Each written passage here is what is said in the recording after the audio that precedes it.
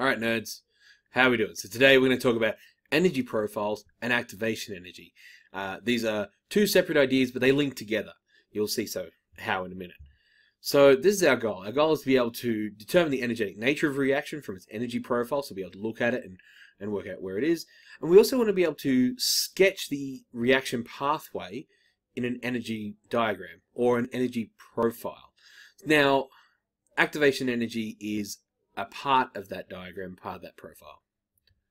This is our vocabulary. If we could just pause the video here and write this down, we'll have this to refer back to as we're going. And it's quite a big one today, which I apologize for, but you'll see that all these words matter. Take particular attention to reaction coordinate. And reaction coordinate in this case is referring on our profile here. This is an energy profile, which you'll see in a minute. The point along this line. So essentially a function of time. So activation energy, right? So if we've got our little dynamite down here, activation energy is what actually makes that safe. Like dynamite's fairly stable until you push the plunger. And when you push the plunger, a little charge goes down and applies enough energy to raise it above the activation energy, and kaboom! So the activation energy is an energetic barrier to chemical reactions. So it stops the chemical reaction from occurring, sort of. The symbol is capital E with a subscript capital A. The SI unit is joules per mole, although typically we run in kilojoules per mole. And it's necessary because basically chemical species will exist fairly stably. Like the bonds are already there, they're formed, and for a reaction to occur, we need to break those bonds into our individual atoms and then allow new bonds to form. And we can see on our energy profile here, we've got enthalpy, which is the difference between the energy stored in the reactants to the energy stored in the products. And this first hump, to the part that we have to get over for the reaction to happen in the first place, that is our activation energy. So now that we know about activation energy, let's look at energy profiles.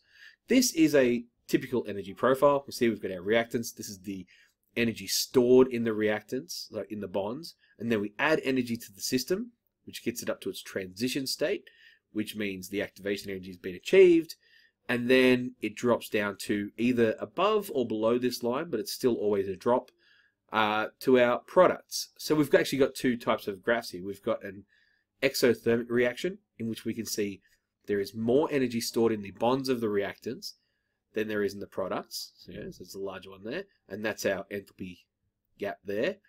And in our endothermic reaction, we see that there is more energy stored in the products than there are in the reactants, and here's our enthalpy, and energy has been absorbed. So on the y-axis of our graph, we see the energy within the system in joules per mole or kilojoules per mole. On the x-axis, even better, we see the reaction progress or the reaction coordinate. And these units are a function of time. It's time in some way, shape, or form.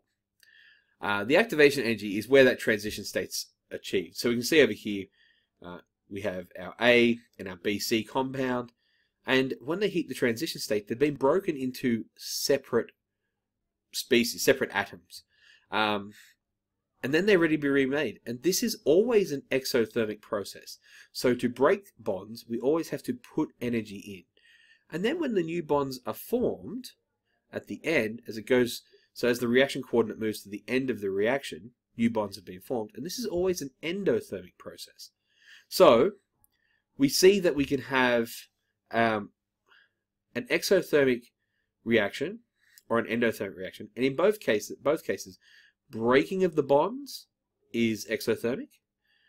Reforming of bonds is endothermic because energy is absorbed. And in an endothermic reaction, it's just less energy than was released or put in the first place. And over here, it's more energy than was put in the first place.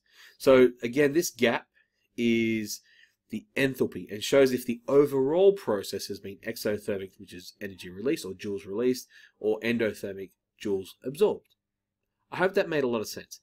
If it didn't, put any questions you have in the comments below and we'll get back to you as soon as we can. Thanks for watching. Don't forget to subscribe and we'll see you next time. Bye now.